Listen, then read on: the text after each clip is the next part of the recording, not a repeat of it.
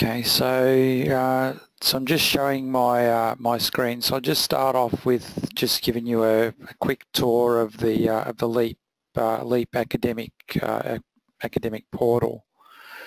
So if you go to the LEAP website, and then there's a LEAP academic portal.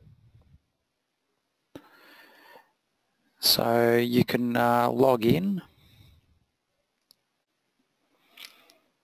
So if you haven't created an account, you can create an account. So then once you've done that, and then you log in.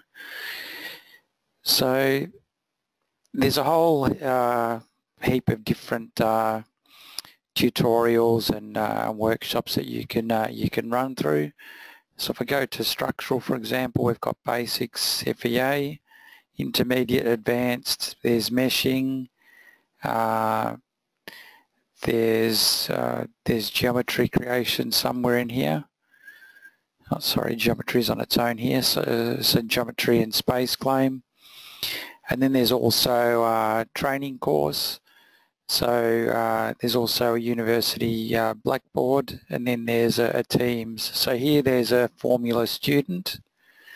So here this is where we've got our collection of a whole lot of workshops we've done in the past for Formula FSAE. So for example, if we go to day 1, Finite Element Analysis, there's a whole heap of workshops that we use when we run the Design to Win event, usually close to Easter time. Okay, so you can sort of run through these at your own pace. So there's a lot of things in here that will sort of get you started. You might not necessarily find the exact copy of what it is you're trying to simulate on for whatever project it is you're doing, but there might be things that are close that will sort of get you started. Okay, so we'll break this presentation up into a few different segments with demonstrations along the way of different aspects of what it is we're doing.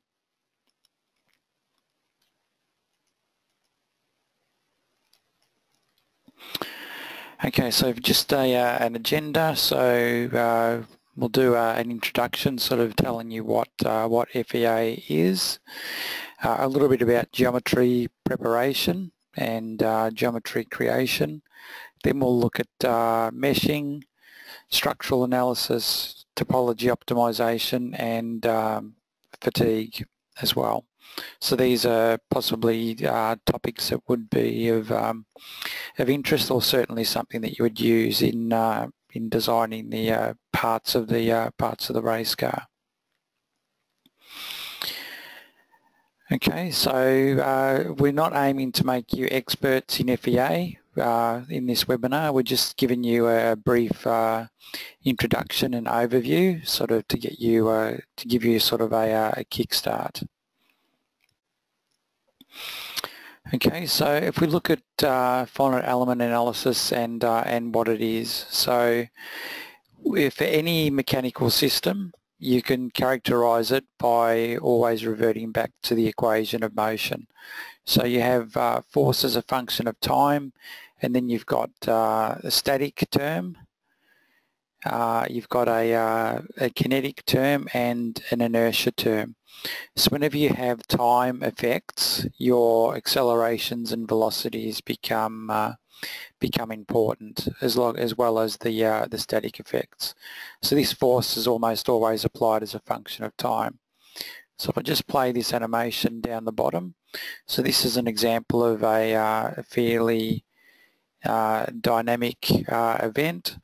So you can't solve this as a static simulation as one snapshot in time.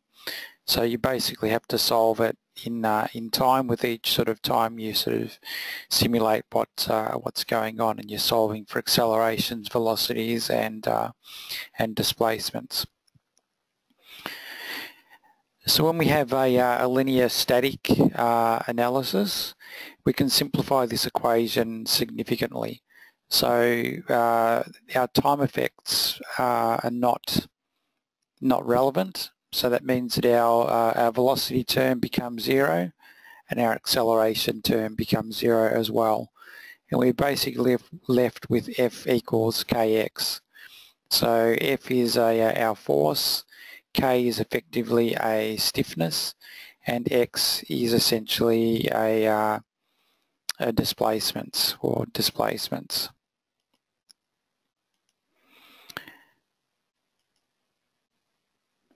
Okay, so if we look at this in very, very simple terms, so with if we convert it to a one-dimensional problem, so the simplest way to do this is to use a spring or a spring element.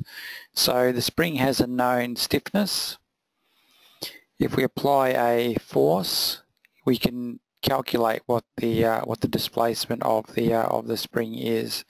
And because this spring is linear, so that means when you apply more and more force to it, or as it gets more and more displacement, its stiffness stays the same. So this is a familiar relationship, so it's just based on Hooke's law.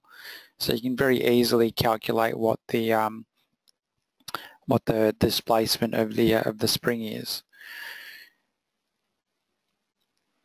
Okay, so if we increase the level of complexity of this problem by adding a second spring in series, so these have got two different stiffnesses, and we apply a force on the end of the spring here.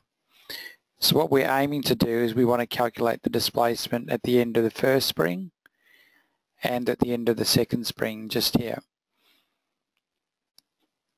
So our x1 and x2, so they're basically our two unknowns. So in order to solve this problem, we have to create a set of simultaneous equations, and then based on some matrix algebra, we can solve those two sets of simultaneous equations and come up with solutions for the x1 and x2 displacements.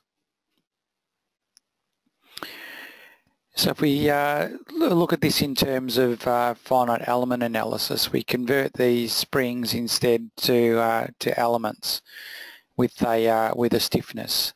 So in this case, they're still one-dimensional because they've only got stiffness in one direction. So essentially, the elements stretch by the displacement that we calculate based on the force that we apply. So when we look at any sort of generic structure, you basically break it down into what we call elements, and then each element has nodes in which the elements are connected to each other through. So what we do is we calculate, instead of just the two displacements, we have multiple displacements, and also they have components of displacement in x, y and z. So we basically calculate the displacements at each one of those nodes based on the forces that are applied to the model. So after we calculate our displacements, we can then go back and calculate our stresses and our strains. Okay, so what I'll do now is I'll look at the geometry. So the starting point for any sort of analysis is always going to be some sort of geometry. So I'll look at a geometry creation.